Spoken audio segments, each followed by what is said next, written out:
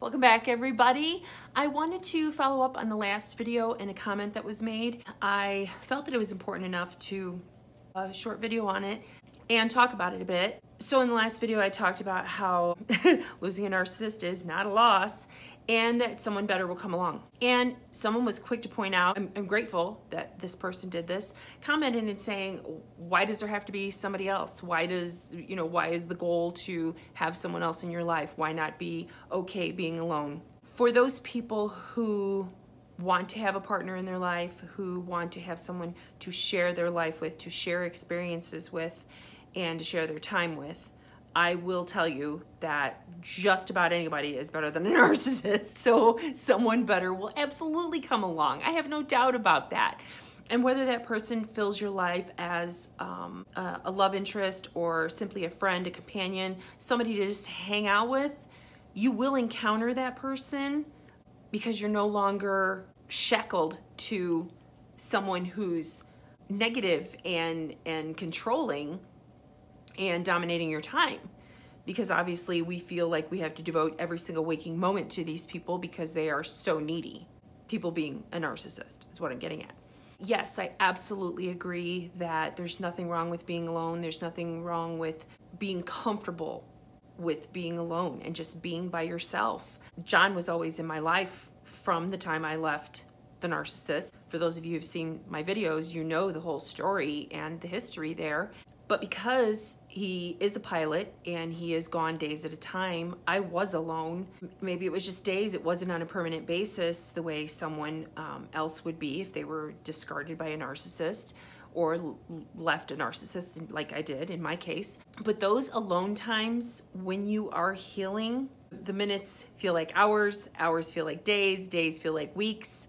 You get the idea. It's uncomfortable. And it's unsettling because you're coming out of that, you are in that process of healing, and you are being bombarded with negative thoughts. You're being bombarded with all the garbage, just nothing but garbage, all the garbage that's there, that's been there, that is still there, that you have yet to purge. So it's difficult. It's really difficult. Being alone is a difficult thing when you are in that healing stage, but I can assure you it gets easier. You fill your time with things that you enjoy. That's why I talk about finding hobbies, find out what you like, find out what were you not doing when you were with the narcissist because you were too busy doing backbends, keeping them happy.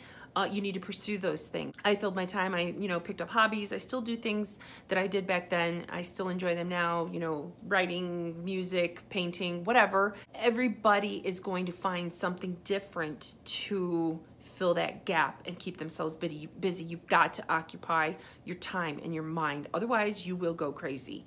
You've got to find a way to offset the negative thoughts. They're going to happen. You're going to learn to combat them. Hopefully, as I always say, you are seeing somebody, a counselor, a therapist, someone from your church, whatever. You've got to seek help in this. You can't do it alone.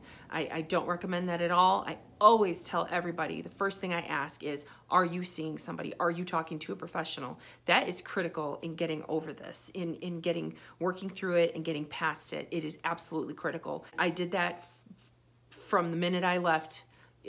For at least I don't know how many years I was seeing somebody on a weekly basis, and sometimes more often than that I would go and talk to her. That helped. That was a tremendous help. I couldn't have done it without her, but you definitely need that because the negative thoughts are so overwhelming. I remember when I first came out of this, and I've probably mentioned this in other videos, I didn't recognize myself. I simply did not recognize myself, and I hit a point where it was just like all of a sudden I would look in the mirror and I didn't hear negative voices.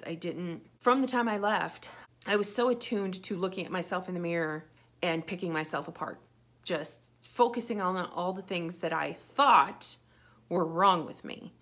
And turns out there was nothing wrong with me. Those were just the narcissist voices coming at me, rapid fire, making me believe that I had all this fixing to do, that I had all of these issues and that I had all of these flaws. And finally, one day I looked in the mirror and I didn't hear those voices anymore. And I was astonished, and I remember running and going and making a video about it. And I don't remember which video it was. I'm sorry, I can't reference it right off the top of my head, but it was so freeing. That time alone allows you to reflect. It allows you to start clearing your mind and say, you know what, I'm really not that bad. It really is them. It's not me. You know, the whole it's not me, it's you thing. You know, that's kind of where that all came from for me, because I realized I wasn't the one with the problem, but it took therapy. It took being away from all of the toxic people. It took alone time. It took thinking about myself and really asking myself, was I really that bad? No, you know, we do question ourselves. I get that. I've been there. I understand it. You will reach a point where you look at yourself and you're like, hey, this is all right. You know, I am not so bad, because the voices are gone. All that negativity is gone. You don't, it's not the go-to anymore. The go-to is, wow, I'm away from them. Wow, I feel good. I'm sleeping better. I feel better. I look better. I am better. And it's just this snowballing effect of being positive and feeling good. And it's amazing. So I just want everybody out there to know that you do heal. It does get better. It does get easier. And no, you don't have to heal for someone else. You don't have to leave someone toxic to be with another person. You can just be. Don't be alone if you're struggling. But there's nothing wrong with being alone. There's nothing wrong with protecting your time, protecting your space, and being on your own and enjoying that. I miss John like crazy when he's gone. I wish he didn't have to work at all. I wish he could be home with me all the time. But I'm okay being alone. I'm totally fine being alone. I have friends, I go out, I do things, they come here, whatever, but I'm okay with it now. It's not unsettling anymore. I don't spend my alone time beating myself up or thinking of awful things or criticizing myself or wondering why I'm not better. It just takes time. Happy healing, everybody. Don't do it alone. Find yourself somebody great to talk to. Find the support that you need. Figure out what you want once you're away from someone who's toxic, someone who has manipulated you and controlled you and made you think you're someone you're not. Ciao for now.